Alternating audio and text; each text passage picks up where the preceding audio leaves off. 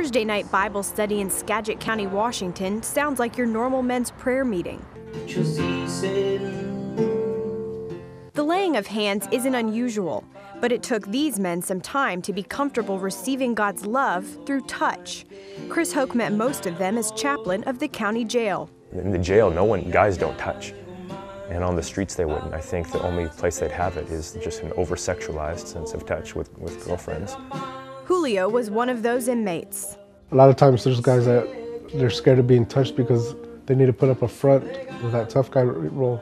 And when some stranger comes in and tells you he loves you and he gives you a hug, something you're not used to, it's a feeling that you feel that somebody cares about you. It was surprising how much guys wanted a hug right when they came through that door. Just boom, they'd want a hug. And some guys would say, you know, sometimes I come just to get my fix. I saw how much there's a hunger there for it if it's healthy. If you want to hold it. So why this hunger for touch?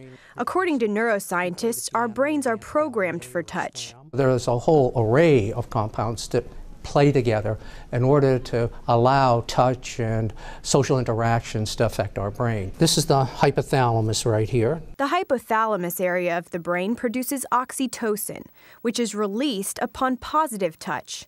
That compound can reduce fear and increase trust.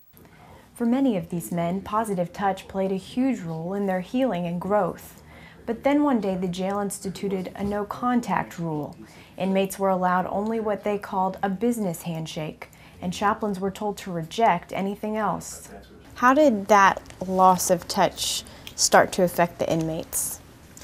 At first, to me it seemed like the guys almost became more violent. It seemed to me, especially in those first few weeks, that more fights were breaking out, as if they were swinging for some kind of contact. Dr. Aravich is not surprised at this reaction. The lack of touching causes all kinds of changes in brain development and brain organization. In the mid-1900s, Dr. Harry Harlow found this in experiments where he deprived monkeys of physical contact from birth. The results were heartbreaking.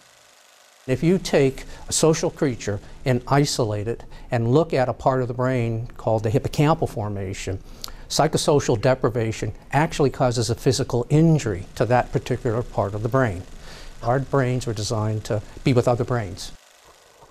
Research shows the first sense developed in the womb is touch, as early as 8 weeks, highlighting the need for proper touch from day one. At Centera Princess Anne Hospital in Virginia Beach, new mother Rebecca chose to participate in an increasingly popular practice called skin to skin. For skin to skin, immediately after birth, we try to have the baby go directly onto the mom's abdomen, so the mom immediately gets to hold and feel her baby. 40 years of research shows this contact leads to many benefits for babies and their mothers. How did it feel when you first got to hold him skin to skin? It was an indescribable feeling. As soon as they put him skin to skin, that bond was there. That secure bond gives baby Bryce a foundation that can help him throughout life, from academics to sports. In sports, trust between teammates is critical. So if positive touch creates trust, how could that help a team's performance? To find the answer, scientists left the lab and headed to the basketball court.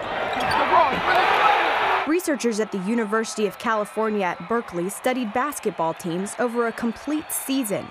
After determining 12 types of positive touch between teammates during gameplay, they detailed the occurrence and duration of each one. Their results showed the touchier players in teams actually performed better than their counterparts. At the Bible study, these former inmates, who could only rely on themselves in prison, now learn to count on others. Chaplain Chris Hoke credits that to Jesus and how he's touched these men's lives. I think that's what God came to do, is to touch us. Jesus crossed such a span between us so that we could be one. And so I think the touch is just the beginning of that, of a love story. I feel like there's intimacy with Jesus when two men are touching each other and praying for each other. You can feel the energy when someone is putting their hands on you praying for you. You can feel the power of Christ going through that person's hands and going into your body. Caitlin Burke, CBN News.